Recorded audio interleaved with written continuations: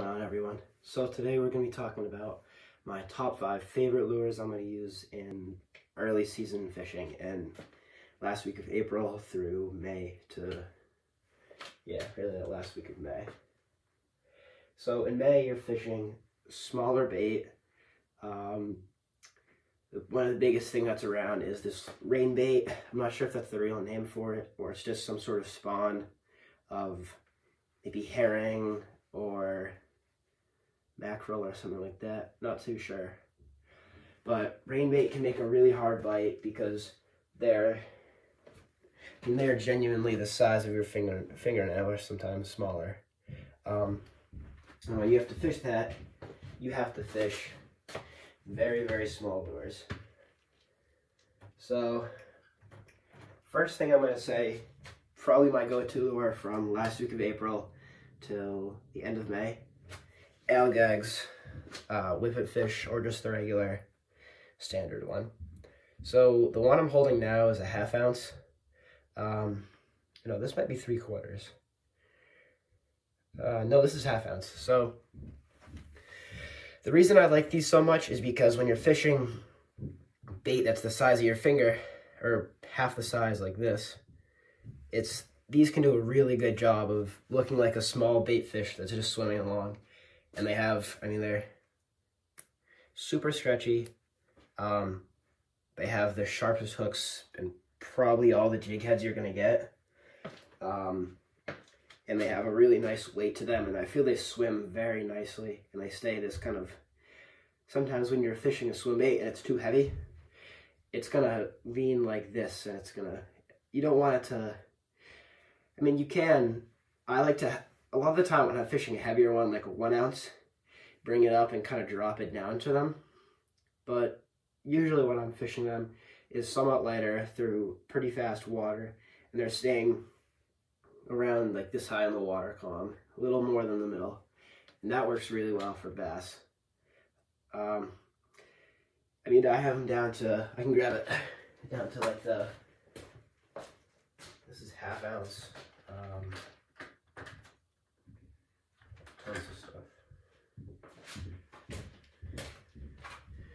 So that was the standard. Here's the whippet fish. A little different, same weight, I think. The only difference is these have a weight in the body that you can see. These don't. It's just the jig head. These you can literally throw anywhere there's fish, and I feel like you can almost anywhere get a bite. They're just such an awesome lure. And then I think this would be 3/4. 3/4 is when I'm throwing off the rocks usually with a lighter rod, and this is when the bass are first showing up on the rocks and they're just kind of cruising down. So yeah, number 1, Algags. So my number 2 is gonna be a bucktail. This is just the standard sort of S&S bucktail. I do put jig strips on them. I don't know where they are now.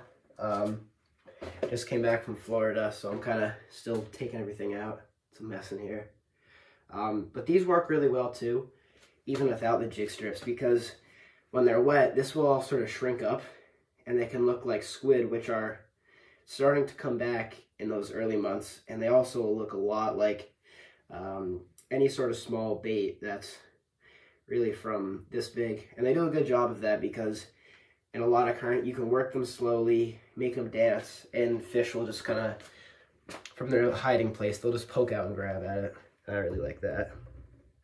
If I had to do number 3, oh, this is easy.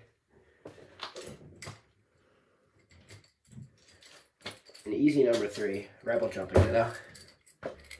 These things are stupid. Actually, this is gonna be my number 2. A Rebel jumping minnow, in my opinion, is the best spook on the market. They have the best walking action. They have this perfect rattle. They're lighter, but they're a freshwater lure, so they just can catch so many fish of any size. Last year I got one bass that was like 32 inches on one of these, which is a nice size for a lure that's the size a little bit bigger than my finger. So they do a really good job. They're my favorite spook, and I fish these usually that last week of April. I'm fishing them less. I like to fish a little slower and smaller, more finesse, but then when I know those fish are around and I know where they're going to be, I'm usually going to end up throwing this in there once in a while. So, number 4. I really like these Sluggo.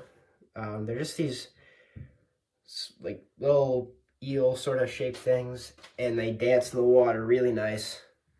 I mean, you can just see from, if I just flick my finger like that, imagine that, what that does in the water. It's nice. These do an amazing job at catching fish when they're in shallow water, or you just want to get some surface eats, but they're not committing all the way to a jumping minnow. You can fish this slower and just bounce that tail slightly, and then just go crazy for it. I've had some really cool bites, and they hit these things so hard too. It's such a fun lure to watch. And you can fish these on a really light rod too. You can fish them no weight or just with like a 3/8 ounce weight on them. They work really well. So last, let me grab my last. So, where is it? There we go. So it's kind of a hard decision, but I feel like you just can never go wrong with one of these. So this is a Tsunami one.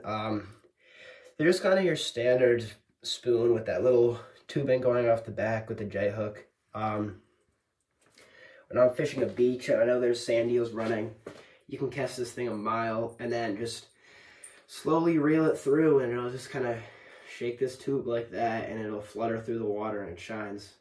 I mean, it's old, but it's an old, easy to use, generic lure. And it works super well when you're targeting these fish. So here we are. I'll show you guys.